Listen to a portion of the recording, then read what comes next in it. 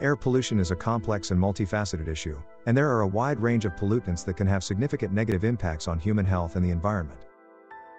Here are some of the most common pollutants and their impacts. 1. Particulate matter.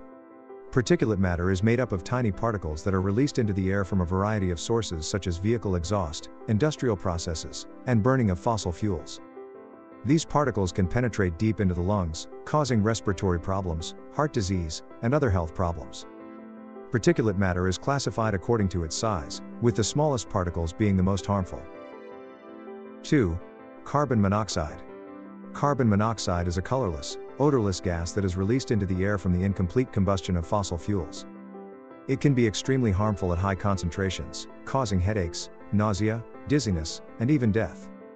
Carbon monoxide reduces the amount of oxygen that the body can absorb, which can lead to hypoxia, a condition where the body's tissues don't receive enough oxygen. 3. Nitrogen oxides. Nitrogen oxides are gases released from vehicle exhaust and other combustion processes. They contribute to the formation of ground-level ozone and can cause respiratory problems and other health issues.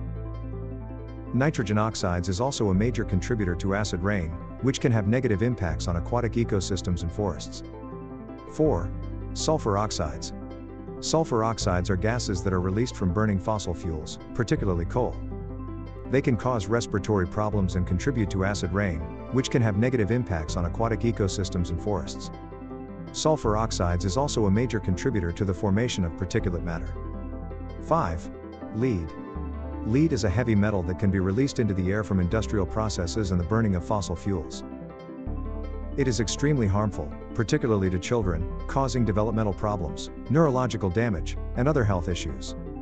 Reducing pollution requires a multifaceted approach that includes reducing emissions, improving energy efficiency, promoting sustainable transportation, and other measures. Some examples of steps that can be taken to reduce air pollution include promoting the use of clean energy sources such as wind and solar power, encouraging the use of public transportation, biking, and walking instead of driving, improving the fuel efficiency of vehicles and promoting the use of electric and hybrid vehicles, implementing stricter emissions standards for industrial processes, promoting energy efficiency in buildings and homes, encouraging individuals to reduce their carbon footprint by conserving energy and reducing waste.